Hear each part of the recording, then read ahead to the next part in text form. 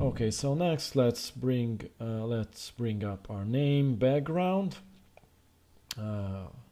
We can change it back to one view because we don't need the other view anymore.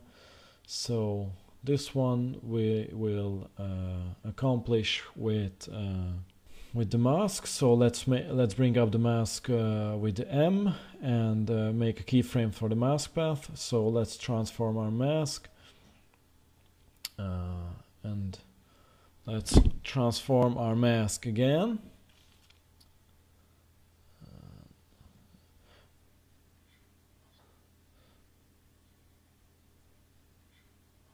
So it will make a line first and then the mask will come down.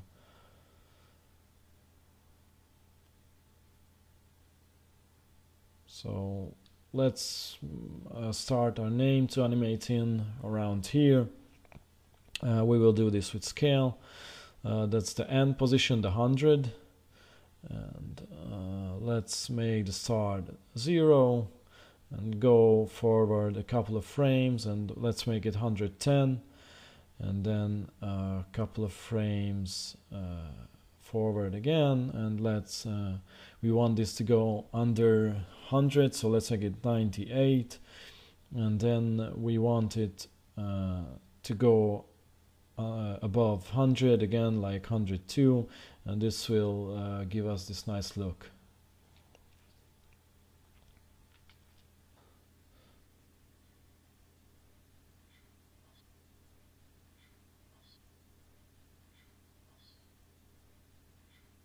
We want our flame to animate in somewhere here, so let's make a keyframe for the scale. Let's move that keyframe because that's our end keyframe, and let's another keyframe. Let's turn it off so they are not locked together, and then make this to 0. Let's type 0. Okay, and this will animate in kind of stupid way. To avoid this, we have to move the anchor point of this. So let's highlight our layer, let's hit A, it will bring up the anchor point, and then move it around. Okay, so let's put the anchor point on the left of the layer.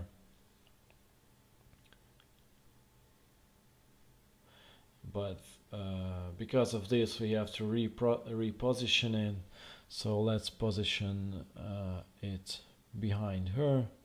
Okay, that seems nice.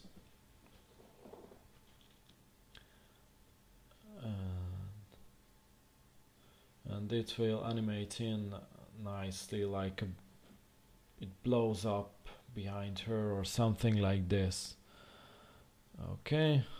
So I did one thing more when it comes in. I speeded up this layer, so it gives a little more of this kind of blow effect. So for this, let's enable time remapping, and let's make a keyframe there.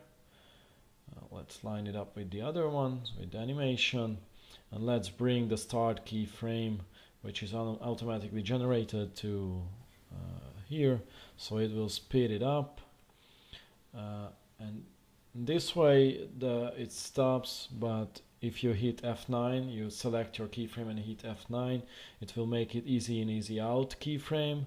So let's go to the curves and let's play around with it so it won't stop, it keeps moving.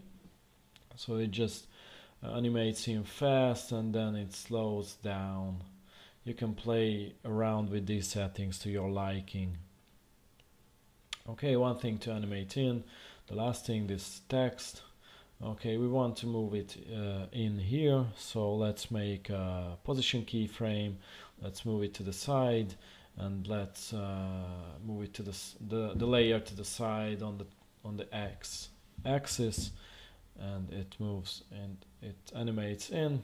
You can give couple of tests. It's really depends on you, on your taste. And I want the logo to reveal a little later, so let's start the animation here. So let's put the logo reveal layer to the end, a little to the end. Okay, so we are actually done with the animation, and we also did the timing as well. So we are almost done. So let's make new layer, camera layer,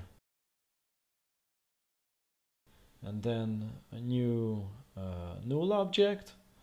That's new layer. Let's name it dolly, and because it's a lot easier to move around the dolly than the camera, so let's make it 3D, the layer, the dolly layer. And one thing, as you see, there is a line which is not really nice, so let's move in our mask, and let's bring up our mask on the flame and smoke layer, and give it some feather so it will disappear the line. So let's get back to our camera and dolly. So our animation starts at 4 seconds 6. So let's give keyframes to the position and to the rotations, and with U key you can bring up all your layers. Okay, so background disappears, so let's make the reveal O2 a little longer so it will last till the end. So let's go to the end of the composition, and let's set up our dolly to our likings, but don't forget to parent the camera to the dolly layer so it will move around the camera as well if you move around the dolly. That's very important.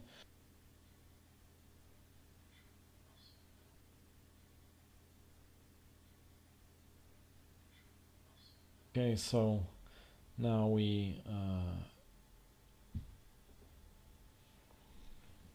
added some attributes to the rotation and to the position, and basically we did what we wanted. We have a little camera movement.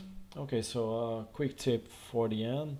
So when our animation ends, we don't want to cut, but we want to go back to the original clip. Let's put our tutorial composition to a new composition. It will make a new composition for us. Let's make the composition settings a little longer, so let's say about 15 seconds. Sounds good. And let's bring our clip, go to 406, because we know our animation starts there. Okay, let's shorten our clip to this side. If you hold down Alt and scroll, you can scale up your timeline or scale down. Okay, let's put it into the end, and as we see, that's the same frame that we freeze in an animation, but this not good this way, so we have to enable time remapping on our tutorial layer, and let's say we want it to go back to the start in 1 second. So let's make a keyframe, and let's make the end keyframe to 4 seconds 6, and it will animate all back in time.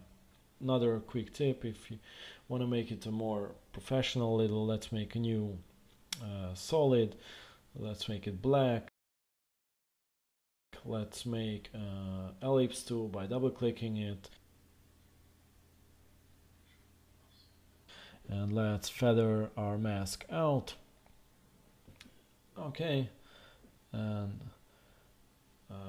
to my likings, I don't like it when in the bottom the edges are too black, so I just adjust the mask a little, and it gives a cooler look for all of it. Okay, so thank you for joining me. I hope my tutorial helped, and see you next time. Bye.